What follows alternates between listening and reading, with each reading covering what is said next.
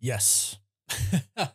Yes, Loki season 2. I've seen the first 4 episodes, and for those who know me, for those who follow the channel, you probably have heard me say Loki season 1 is my favorite MCU show. And with season 2, that remains true. I was so excited for this, and it didn't disappoint, which is like, it's so good to feel that way because I was so excited but worried that it wasn't going to do season 1 justice. But right away, episode 1 is just, it's amazing. And it picks up, right where we left off with the last episode of Loki season 1. It goes right into it and it's chaos and it's epic. Now, this isn't a review. I am going to be doing a spoiler-free review for Loki season 2 tomorrow at 7 a.m. So be on the lookout for that. This is just my first initial reactions.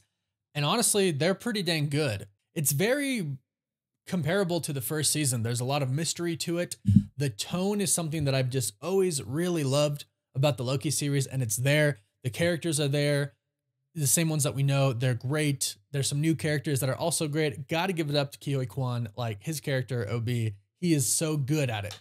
His character's so good. He's quirky, and it's amazing.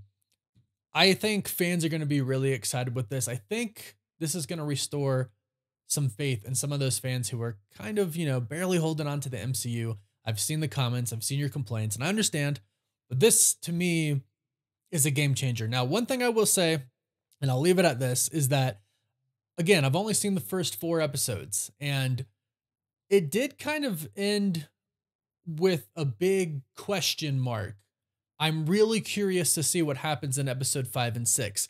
And I will say, depending on what happens, that'll determine if the show is going to be truly amazing for a second season or just kind of like pretty good.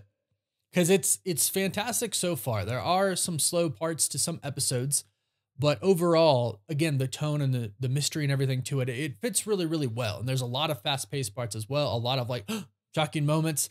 But depending on what they do with the next part, it's not going to be make or break because it's really good, but they could make it just truly fantastic if they end it right. And I feel like it's going to really dive into the next part of the MCU as well. So we'll see how it connects. We'll see how it ends.